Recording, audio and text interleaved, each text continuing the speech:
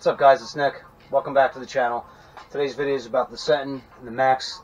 Two completely different platforms, I realize, but I bumped the Senton to 4S, so I figured I'd do a little 4S battle between these two. I did some recent upgrades on the Senton and the Maxx. On the Senton I put the Badlands MX28s, the belted. These are the thinner ones. And I did a 25 kilogram servo with the Hot Racing fixed link steering servo that has just under 400 inches of torque. On the Maxx, I did the 80 weight shock oil, I did the wide max kit, and I did a 46 tooth spur on that. Try to get a little bit more speed out of it. We had a chance to run the trucks over the course of a couple days. I got footage over those couple days. I hit a BMX track for the first time with the Senton. We hit the construction site down the street. We did some drag racing there on the grass, on the pavement, and some dirt. And then we did some ramp jumps down the street in a little grass plot we have. It's the only open spot I have to do ramp jumps right around my house. So first we're going to get into the drag racing. Let's take a look at that first. 1, 2, 3, go. I think I got you that time. 1, 2, 3, go. 1, 2, 3, go.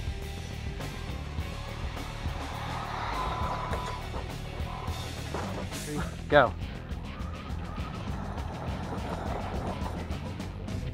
On go. 1, 2, 3, go. Oof. 1, 2, 3, go. I got you that time. So there's some pretty good drag racing footage there between the two vehicles. You can see they're pretty evenly matched. I actually like the Maxx a little bit better for drag racing because you can kind of just lay into the throttle and just point and click and it just goes. The Senton, you have to steer that thing the whole time, and with these thinner tires on there, it makes it a little bit more difficult to keep it straight in a straight line when you're running 4S on this thing. Next up is the ramp footage I took with the two, with my son and I jumping. Testing out the 80 weight shock fluid and that and this thing with the belted tires. So let's take a look at that now.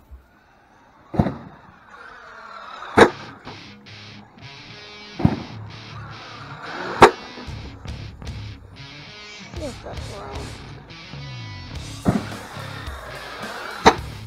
Ooh.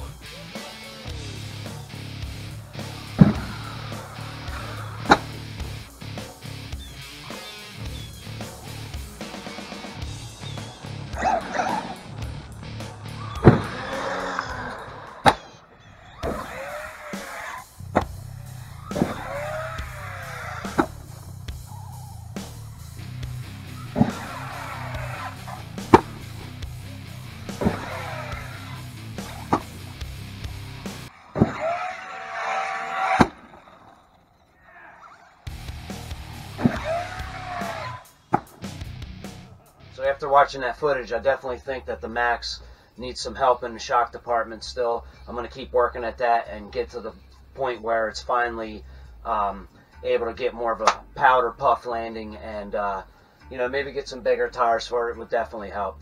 The Senton, I like the Badlands. I like the belted tires, ramp jumping. I have no problem with them. It's still able to do double backflips, stuff like that, so I'm not worried about it. I like the tires a lot. 25 kilogram servo is definitely a beast. It definitely has a lot of strength turning the truck. Does exactly what I wanted to do. Fixed link steering servo held up good, no problems with it. Stayed tight, everything's good, so can't complain. So I was finally able to get over to BMX track over in a couple towns over from where I live. I've been wanting to go over there for quite some time now and haven't been able to. And the day I went over, I had limited time, and it was very, very cold, 15 degrees wind chill, if not lower than that. And I was having a hard time driving the truck. My hands were freezing. It was pretty tough. It was really windy, and driving down on the track, all I could really do, as you can see here, is just some backflips. It's hard to really drive around a track when you're down on the track. You can't see past some certain hills and jumps and stuff. You can't drive the truck if you can't see it. So it's not intended for RC cars, but it was nice to get over there and try it out. I'll definitely be going back to that track in the future. I did have a casualty after I brought the trucks back and was inspecting and cleaning and everything.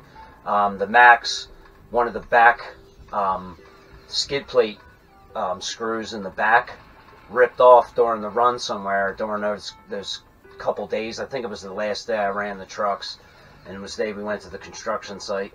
I think it ripped off, but we did do the ramp jumps that day, so I'm not sure maybe if it caught on the ramp screw. I think it was when the truck flipped when we were racing. It hit a piece of concrete or hit a stone or something hard and embedded, frozen into the ground, and ripped the screw out. No joke. So that's it, guys. If you liked the video, hit that like button. If you want to stay up to date on all my rigs and all my videos, hit that subscribe button. I can really use the support. Thanks a lot, guys. Later. Peace.